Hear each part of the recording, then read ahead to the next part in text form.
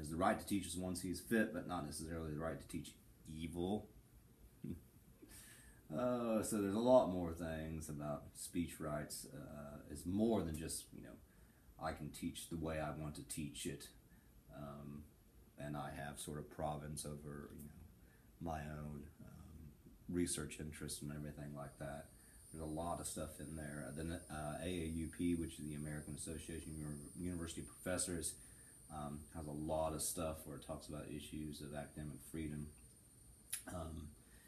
To promote public understanding and support of academic freedom and tenure and agreement upon procedures. Well, that's just saying that they do that. So basically, for instance, if somebody out there said, "Oh my God, he's teaching these liberal ideas through here. I'm teaching, processes of, I'm trying to make change. I'm not telling people what type of change to make necessarily, but I can teach what I want to teach. I just can't teach people to go like violent. I mean, it's just crazy." But you can see where, particularly in South Carolina, folks were going to take away funding for schools, requiring students to read this or that, and the students didn't want to read it because it disagrees with my perspective. So it goes back to the idea that academic freedom is the pursuit of truth. People need to open up your minds. Was it Douglas see that the public school system not become cells for communist activities? Well, it doesn't want that. But he reminded the court that the framers of the Constitution knew the strength that comes when the mind is free. Open up your minds. Look at things from multiple perspectives. Blah, blah, blah, blah, blah. So you can read all this stuff if you want to. And be a teacher. Change lives. By flunking that. That's a joke.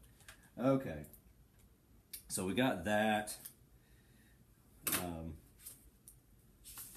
Loving versus Virginia. Have you seen the movie? I think it was nominated for Academy Award or something like that. I'll let you look at this.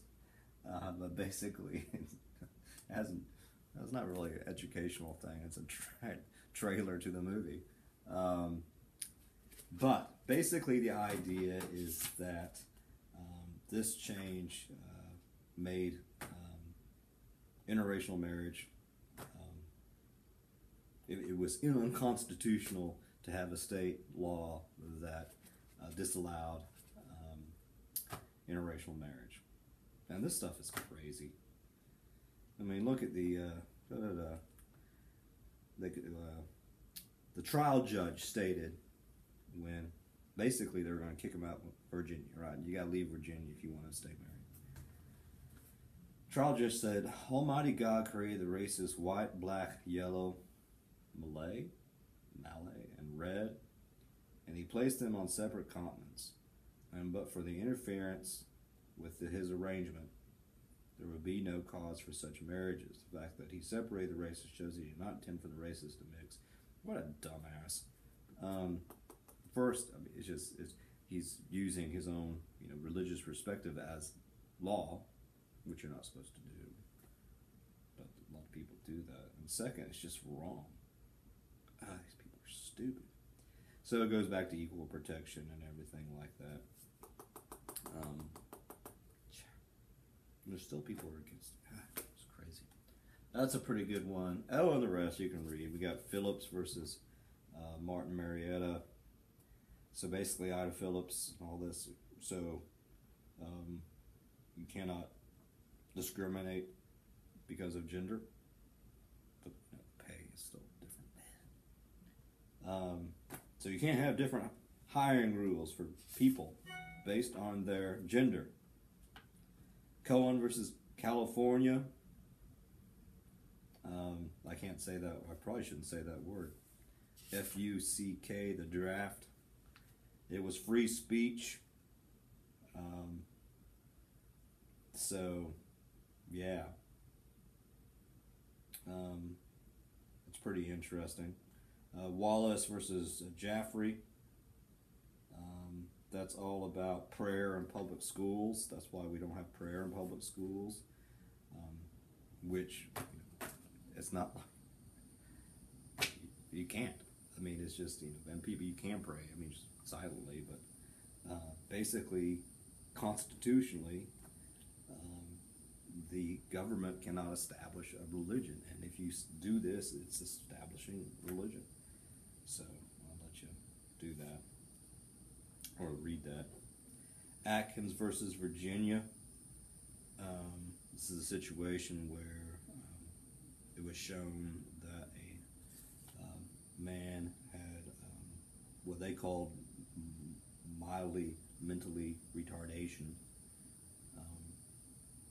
and so he cannot be put to death. You think? Lawrence versus Texas. Again, sort of 14th Amendment stuff. Equal protection. You can't say these folks can do certain things and these folks can't just because they're them. So, but the point is, of all this, is that lawyers have worked with people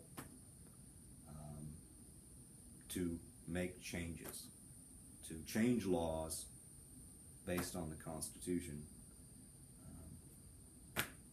to make a more just society. That's pretty much it. And yeah, and there's more going on. I mean, I think this was written before the 2015 gay marriage decision. But so, okay.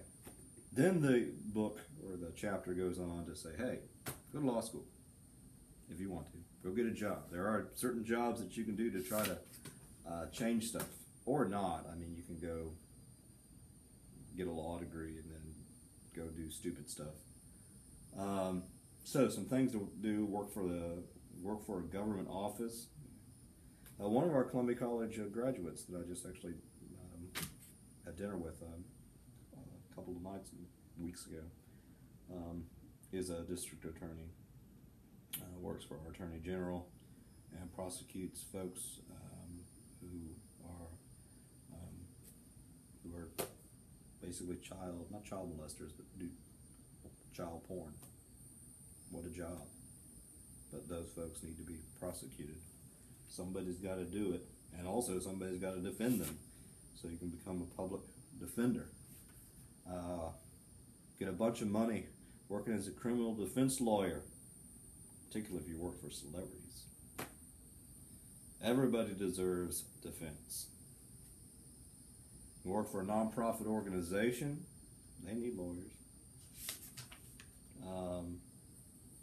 Work for a private law firm like Donna does, but oftentimes private firm like the firm Tom Cruise, but sometimes that type of stuff isn't terribly sexy. I mean, there's so many different types of laws: merger and acquisition, taxation, estate planning, personal injury, all that type of stuff. But a lot of these folks can do, or have sometimes mandatory pro bono stuff they have to do. And then it just ends by, the big point, which I think this is really, really interesting. I'll go back to this, but oftentimes filing a lawsuit is itself an activist action, even if you don't win. And so, for instance, it talks about issues of animal advocacy group filing a lawsuit.